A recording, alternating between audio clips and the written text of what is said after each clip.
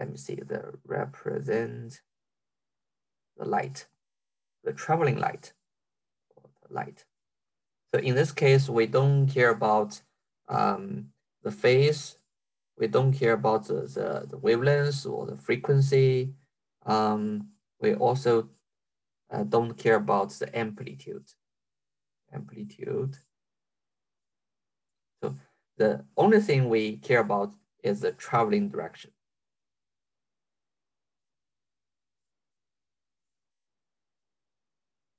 So we use a ray. And the ray, there's no phase, there's no wobble, there's only one direction. So we don't care about this, we only care about the traveling direction. Then we use the ray optics to analyze reflection, refraction, total reflection, and also the image from the lens and the mirror. So let's start from the reflection.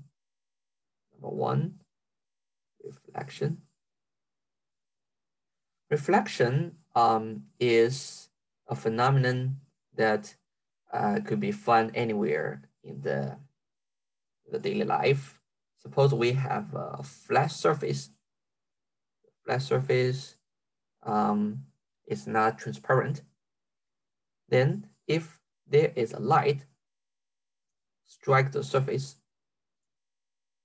striking the surface, then it will be bounced back this way. Then we know if we use a detector or there is a guy using the eyes to observe this light, it will get a very huge reflective intensity at some position, at some angle. But if we change the observation position or we change the position of the detector, then we get a very weak intensity. So that means the light bounced back by the surface has a very straightforward direction, and there's no scattering, and the direction is a constant and is stable. So if we want to measure the direction of the bounced light, we can do a normal line of the surface. This is a normal line of the surface, and we can measure the angle from the incident line to the normal. We call this incident angle. I labeled as theta I. And I use the theta R or B to represent the bounce back light. So the bounce back light with the normal is the angle I labeled as theta B. And when we do the measurement, we find that these two angles are equivalent. The incident angle is the same as the bounce back angle or reflective angle. This is called reflection, the role of reflection. And to interpret the this math, we can think about it in this way. If we have a particle, we have a ball, strike a surface. Okay, strike a surface, and this ball will be bounced back this way. So if we check the momentum, the dynamic momentum of the ball, we can separate the momentum in two components: the vertical component and the horizontal component. This is kinetic momentum of this ball, and we know in the horizontal direction there's no force, so this ball will keep the same moving condition, right? So horizontal direction, the momentum doesn't change. This is a conservation of the momentum in horizontal direction. But in the vertical direction, there is a surface. This rigid surface is going to bounce back the momentum.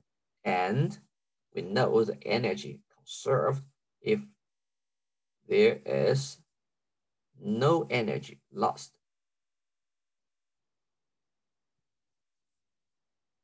Energy lost, then the bounce back vertical component should equivalent to the original vertical component, right? So in this case, we have a vertical component with opposite direction but the same magnitude. In this case, we can confirm this angle, the incident angle, is equivalent to the reflective angle. So the reflection, if we have incident angle equivalent to the reflective angle, that's the reason of conservation of momentum and energy. So this is reflection. The second one, phenomenon for the light, is refraction. Refraction is a phenomenon when a light crosses an interface. So there's the interface of two transparent media, air and water. And there's a light strike the interface. And from the reflective light, we know some of the light bounce back at the interface, and some of the light will cross and enter the second media. So if we also sketch the normal direction of the interface, then we can measure the three angles. The first angle will be the incident angle from the incident light to the normal, right? We call it theta I. And the reflective angle is from the reflective light to the normal, use theta B. And the third one is the angle in the water that will be the outgoing rays to the normal. We call this refractive angle. It's called refractive angle. And from the measurement, we find that the angle in the air equivalent, but it's larger than the angle in the water. So it is what would happen if we change the second media from the water. We change water with the glass or any crystal or anything that transparent media. We still have the same relation. That is, angle in the air is always larger than the angle in other media, other transparent material. So in this case, we can see the light doesn't travel along the same direction. And if the light start from the water and go to the air, the angle will increase. So that means the angle in the air is always the largest. And this is a phenomenon people knows very long ago, but people don't know the mathematical relation between the angle in the air and the angle in the water. But after 1,000 years, 1,000 years later, a mathematician called Snell, and he just summarized the quantitative relation between the incident angle and the refractive angle. He states that this relation is a constant. So if they do a sine theta I over sine theta r, the incident angle over the refractive angle, but within the sine function, this is a constant. So he called this constant as refractive index.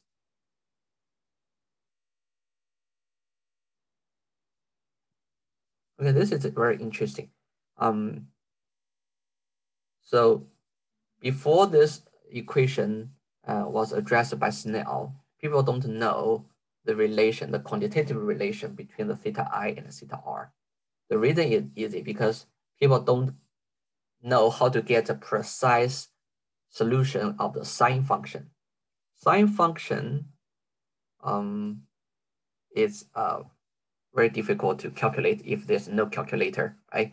So until the mathematician Taylor knows the Taylor expansion, the sine angle could be explained by some polynomial explanation, summarized, and people can use Taylor expansion to get the result of sine function. So after people can calculate the sine function precisely, then they find this relation. So it takes 1,000 years to address this law. So this relation is called Snell's law. Snell's law.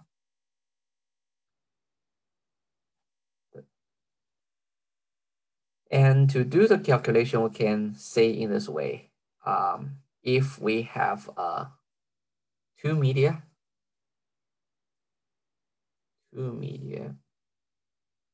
one is air, the other is water, and there is incident light,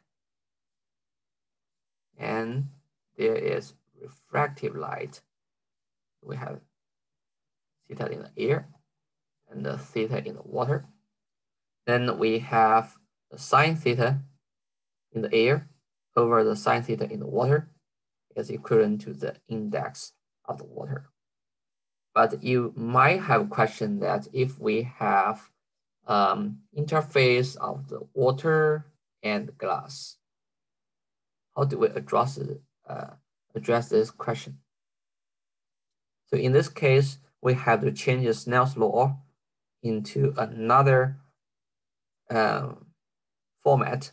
That is, the index in the media one, in the water, times the sine theta in the water is equivalent to the index in the glass times sine angle in the glass. So that means if we do the ratio of the sine theta, that will be the inverse ratio of the index.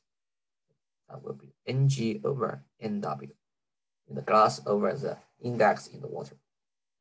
So this is refractive law, or the Snell's law, between two transparent media. So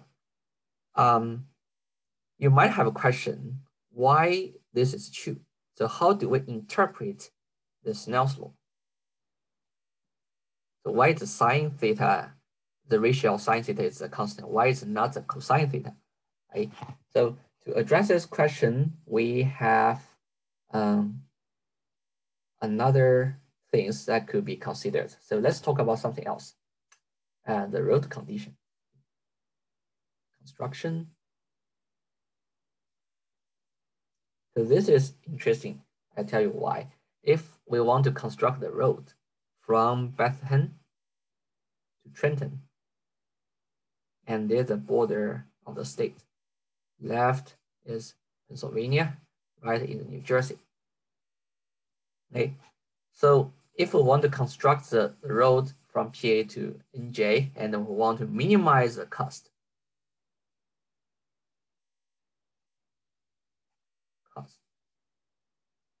So how do we construct this road? So the easiest way is we can construct the road. It's very strict.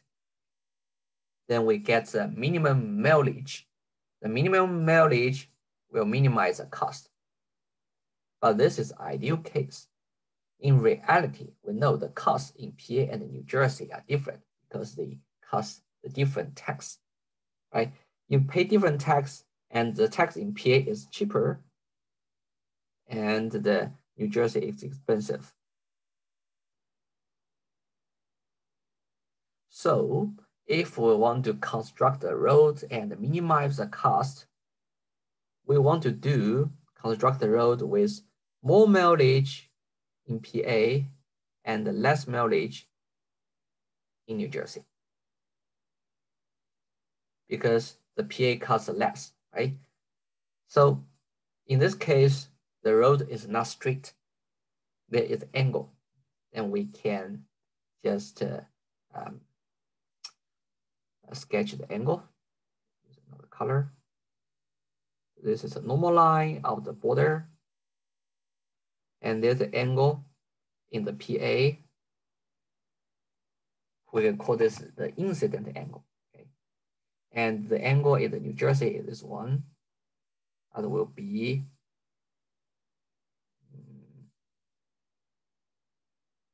the theta in New Jersey. Okay, so we want to change the angle. We can vary the angle PA and to minimize the cost. Suppose the cost in the PA for every mileage is C PA, and the cost in New Jersey is C NJ. Okay, then the total cost will be the mileage in the PA times the cost in the PA plus the mileage in the New Jersey times the cost in New Jersey. And we want to minimize this. So let's do some calculation. We can set the distance from the Bethlehem to the border is a constant. This is y in PA. And the same thing, the distance from the border to Trenton is also constant. This is y, or let's use x in PA. This is x direction. This is y direction. This is x in New Jersey. So x PA and x New Jersey is a constant. It doesn't change. What can be changed is the y direction. Right? The y is from this point to the intersect. This is the y,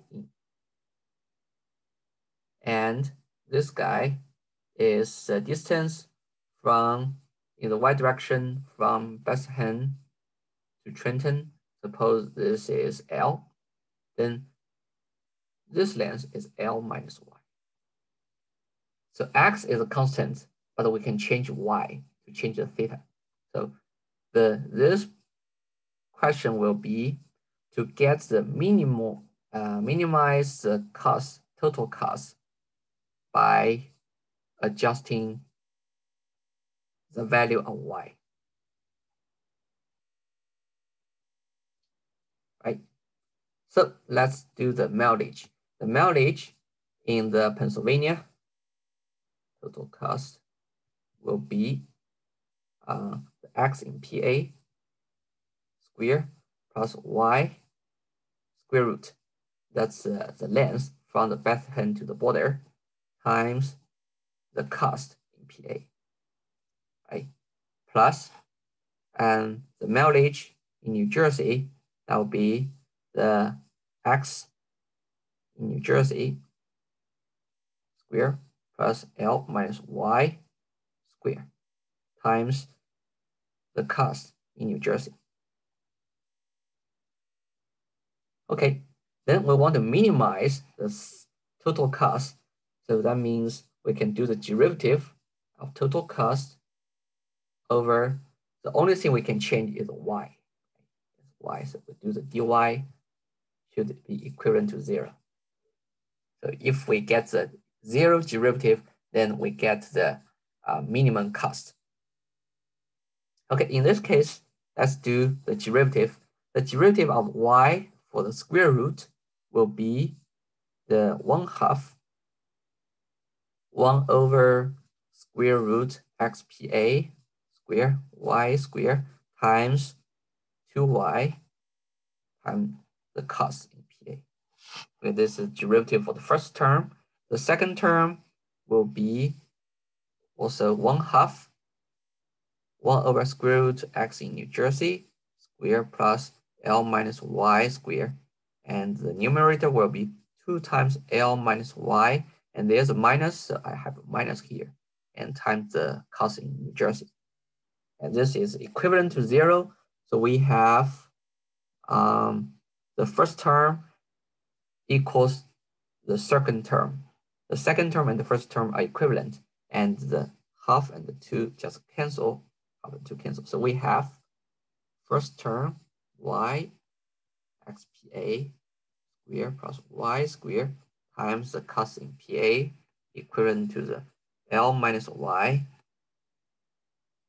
x in New Jersey, L minus y square times cos in New Jersey. So let's check what each term means. The first term,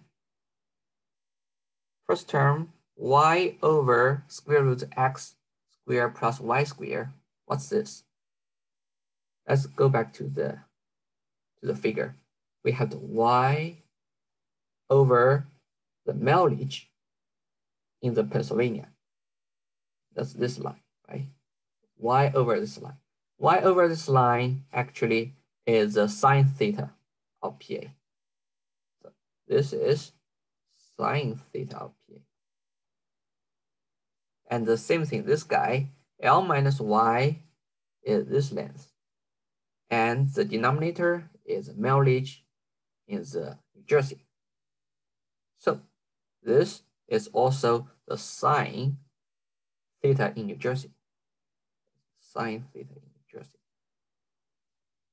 So in this case, we have the relation sine theta in PA over sine theta in New Jersey is equivalent to the ratio of the cost.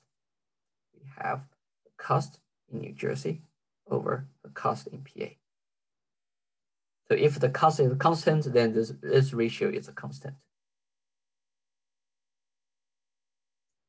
So in a word, to summarize this calculation, we said that if we want to minimize the cost, then if we want to construct a road from point A to point B, then the path of this road will be applied for this relation. This relation is sine theta relation. Okay. So if we know how this could happen, then we can go back to light path. If there is an interface of air and water, and the light want to travel from A to B, and we know the light in the air and the light in the water has different speed. The speed of light in the air is 3 times 10 to the 8 meter per second, but the speed in the water is 2.25 times 10 to the 8 meter per second. So the speed are different. So if we minimize the traveling time,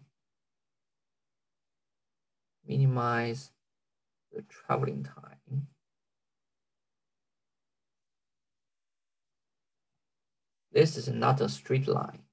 If we want to draw a straight line to minimize the traveling time or the traveling path, this is not true because it travels fast in the air and travels slow at water. So if we want to get the minimum traveling light, we want the light travels in the air for long distance and travel in the water for a little bit shorter distance. So in this case, we will solve the derivative and get the relation of theta in the air and the theta in the water, applying for the Snell's law. In this case, we have sine air over sine theta in the water. It's equivalent to the speed ratio for the light in each medium. So we have the speed of the air and the speed in the water.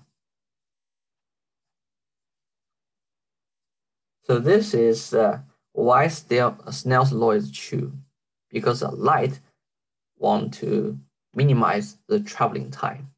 Actually, this is a statement put forward by, hold on, let me see who's the name, by the Fermat.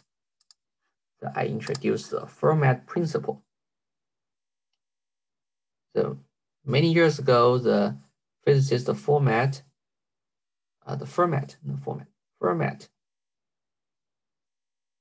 principle said the path taken by a light ray between two given points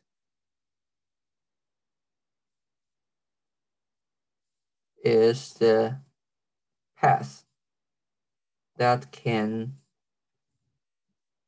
be traveling or the traversed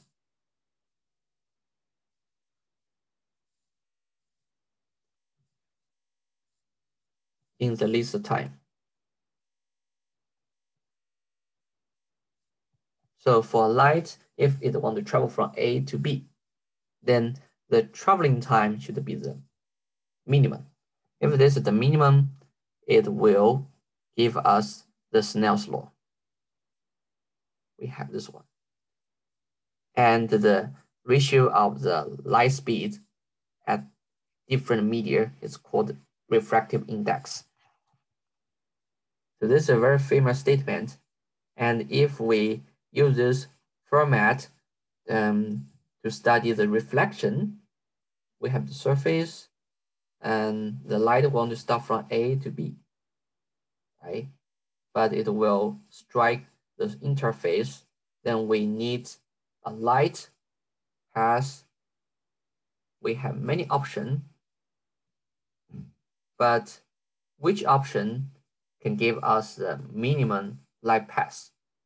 It should be the reflection. Then we can do the reflection image at here. Then we just connect A and B.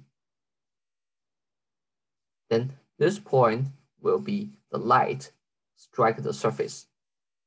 So then we go back here. Then we can confirm this angle equivalent to this angle, equivalent to this angle. So in this case, we set the incident angle is equal to the bounce back angle. So we call this Fermat's principle. The light always travel the minimum time. Okay, so I think this is a refractive light. And if we want to also know why the light will change the direction, we can also interpret the refraction in this way. Suppose we have the interface. We have an interface, and there is a car. Car has 4 tires, and this car just go in this way with the angle with the interface. And when this car strikes the interface on both sides, one is a flat surface, flat road, and on the other side is grass, the grassland.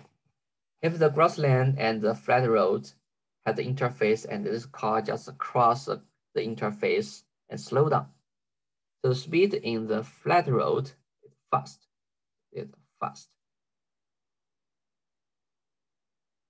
And the speed in the grassland is slow. Okay, so when this car reach the interface, the left tire will slow down, speed drop, but the right tire keep the same constant speed. So the speed is faster than the left. Then the car will spin or slide. Right? This car will slide because the 2 tires have different speed. Then the car traveling direction will spin in this way. So after the car enters the grassland, the direction will go in this way. So after this car crosses the interface, then the direction change. So that's why when the speed at the two media are different, the direction of the traveling will change. This is the reason. Okay, do you have any other question? So if not, let's talk about the third phenomenon, total reflection. The total reflection happens when the light starting at the high index media and cross the interface and enter a low index media. For example, if we use the laser point, start from the water, shine the light to the interface and strike the air-water interface. And some light bounce back, some light penetrate into the air. And when the light enters the air, the angle in the air is always larger than the angle in the water. So we have the angle in the air larger than the water in the air. And they apply to Snell's law. The Snell's law said we have sine theta in the air equal to the sine theta in the water equivalent to the n. The reflective index of the air-water interface is 1.3. So that means if we increase the incident angle, increase angle in the water, the angle in air will be increased too. But if the angle in the water is close to 90 degrees, what will happen? The sine angle in the air will be 1.3 times the sine theta in the water. This close to 1, so that means this sine function is larger than 1. That's impossible, right? In the math, there's no solution for the sine theta A if this is equivalent, if this is larger than 1. There's no solution. So what happened here? You can think about that. If we rotate the incident rays in clockwise, the angle increase, then the angle in the air will also increase. So at some place, the outgoing ray will reach 90 degrees. If it reaches to 90 degrees, that means the outgoing ray will travel parallel to the interface. That's impossible. How can a light traveling parallel with the interface? How can we do that? If all the light is traveling on the interface, that means no light penetrates. If there's no light entering the air, then we can see all the light is bounced back to the water. So that means if the incident angle, the theta in the water, is larger than a critical angle,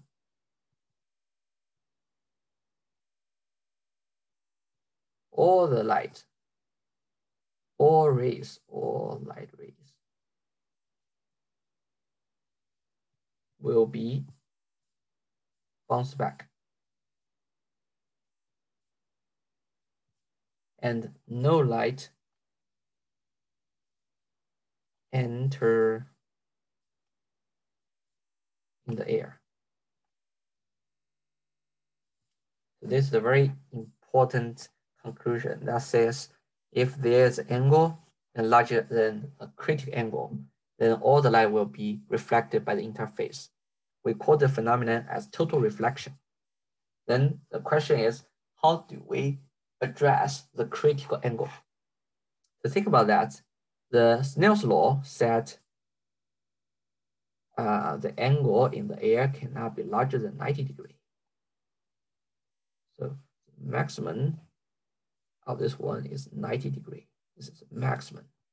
So that means if there's a 90 degree, sine 90 degree to the sine theta in the water will be the index, right? If this is index, that means the sine angle in the water will get the maximum of 1 over n, because sine 90 degrees is 1. So that means if the angle in the water is equivalent to the arc sine 1 over n, that's the maximum angle that we can use in the water if we want some light leaking in the air. If the angle is larger than the sine arc sine 1 over n, then there's no light in the air. All the light will be reflected by the interface. Okay, so what's the application of the total reflection? To think about that, we have the optical fiber. The optical fiber is made by glass. It's very brittle, right? Glass. If we have one computer and connect with the other computer, if there's no Wi-Fi, we have to use optical fiber to connect one computer with the other. So what does optical fiber means? The optical fiber actually a glass tube, okay? A glass tube. And the glass tube has an index of around 1.5, and outside is air. Air is 1 index. The index is 1. So we can generate a signal generated by my computer, and this signal could be some electric signal. Then we use a light source to trigger the light source. Then the light source will generate a light. And this light will travel through the fiber, and this fiber will guide this optical rays to the other computer. Then we want to make sure when the light traveling into the fiber and bounce at multiple reflection, and there's no light leaking.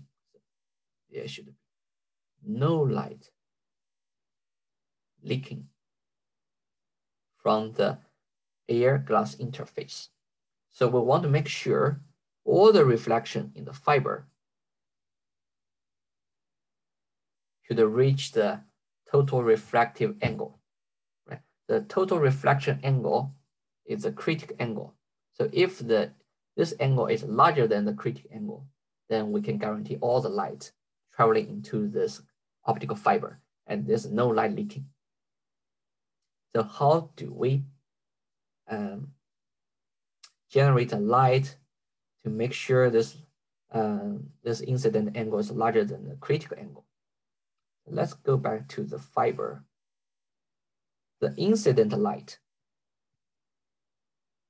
has an angle. This is the incident angle. We call it theta A. Then this is air. The index equivalent to 1. In the glass, the index is equivalent to 1.5. Then this light refractive into a ray, then reach the top interface. Then we want to make sure this angle, here we use theta B should larger than the critical angle. The critical angle is arc sine 1 over n, n is 1.5. So if we have theta B larger than the critical angle, then this light will be reflected totally on the surface. And when it bounces back, and we assume this optical fiber are parallel, then at this position, the theta B prime is equivalent to the theta B. So all the light after that will be larger than the critical angle because they are parallel, right? So we only need to guarantee the first angle is larger than critical angle.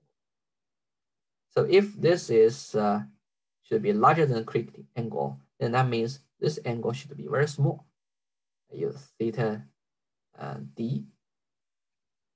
So if theta B wants to larger than the critical angle, then we need the theta D is as small as possible.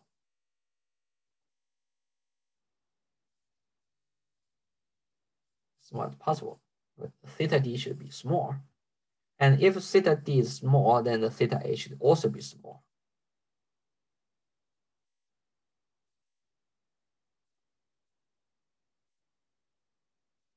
Because we have sine theta a over sine theta d equivalent to the index 1.5, right?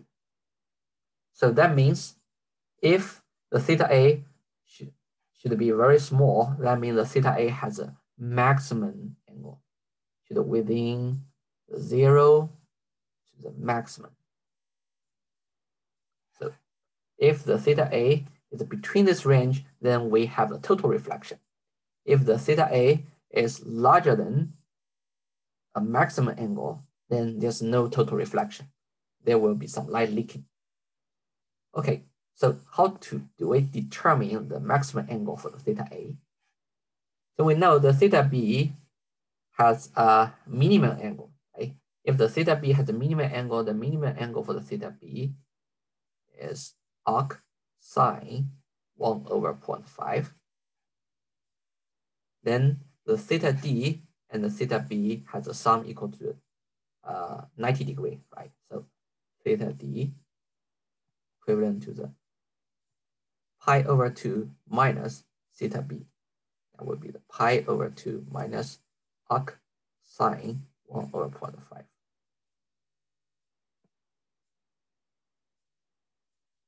Over 0.5. That's a theta d.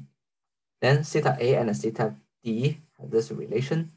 So we have theta a equivalent to the 1.5 times sine theta d. Then we have the arc sine.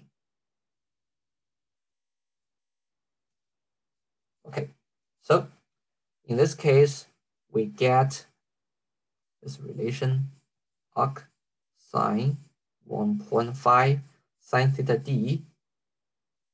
Sine theta d here is equivalent to the sine half pi minus theta b. That will be cosine theta b. Cosine theta b will be arc sine 1 over 0.5.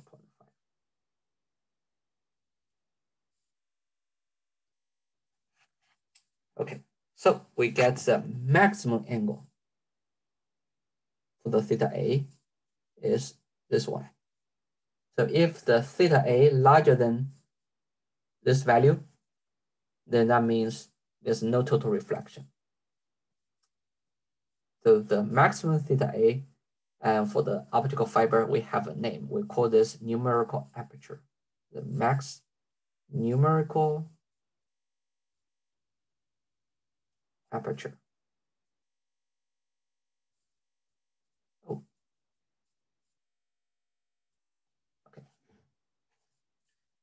So this is the knowledge of optical fiber, and I think I have a video to show you how we use water and to make a optical fiber to guide the light to make a colorful fountain in Pennsylvania. I have a video to show you. Hold on.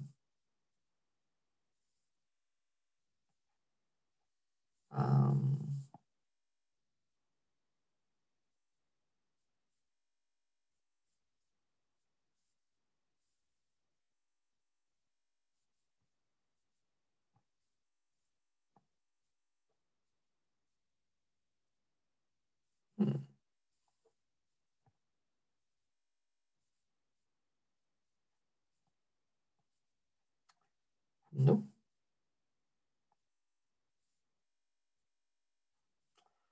Hold on.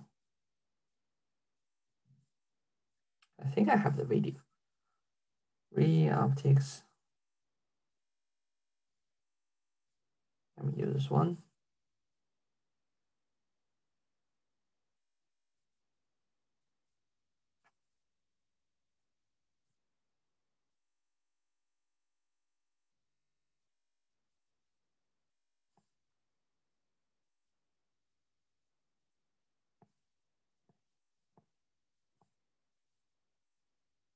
Oh, here. I think there is a video. This video just to show Um,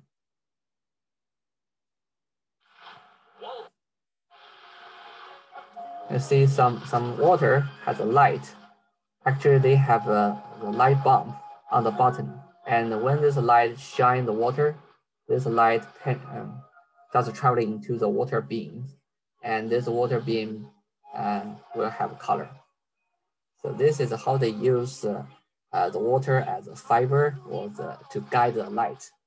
And by using different color of lights, then they can color the water by different color. Okay. So I think this is the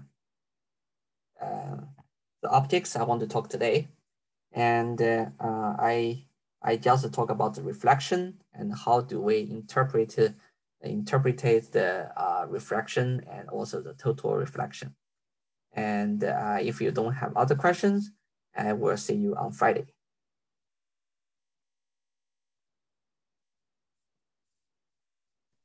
Thank you.